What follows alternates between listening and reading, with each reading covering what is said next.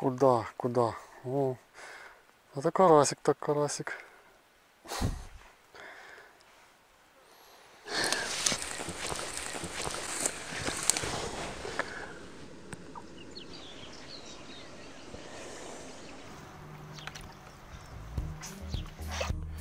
Всем привет! В этом видео покажу рецепт очень уловистой мастырки для ловли крупного карася и карпа. По простому рецепту. Готовится она за 10 минут. Для этого мне понадобится гороховая мука и кукурузная. Так как у нас гороховой муки не продаются в магазине, я покупаю на рынке крупу меленую. Крупу я предварительно просеваю ситом для муки.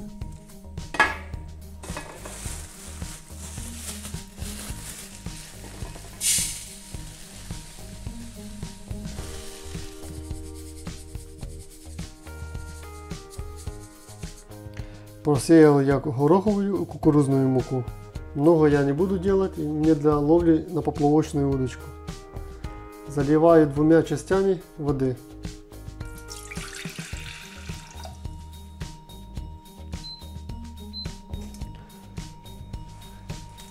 Довожу до кипения. Добавляю щепотку соли и чуть-чуть сахара. Ставлю огонь на медленный. Добавляю 1 часть гороховой муки, 1 часть кукурузной.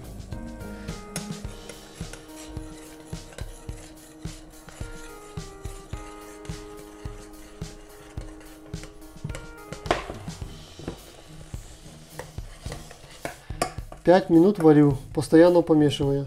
Главное, чтобы не пригорело. Спустя 5 минут добавляю еще 1 часть манки.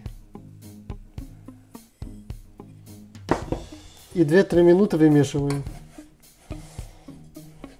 После добавляю чуть-чуть пахнючего подсолнечного масла, примерно столовую ложку. Вставляю с плиты.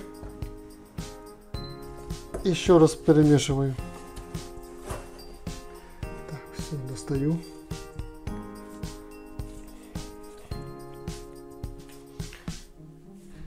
Еще минутку выминаю руками. Мастырка для убийцы карася, для кормачка и для прикорма уже готова. Для того, чтобы можно было одеть такую мастырку на крючок, для ловли на поплавок, на боковой кивок или на крючок, который на донке, на том же убийце карася, надо сделать так.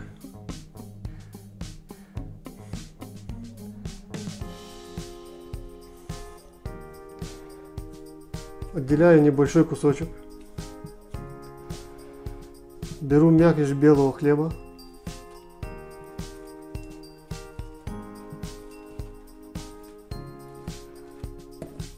И перемешиваю.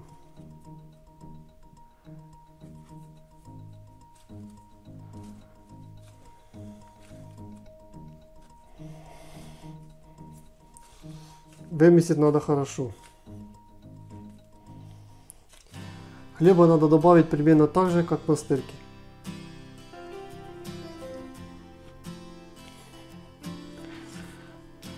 Мастырку с хлебушку вымесил.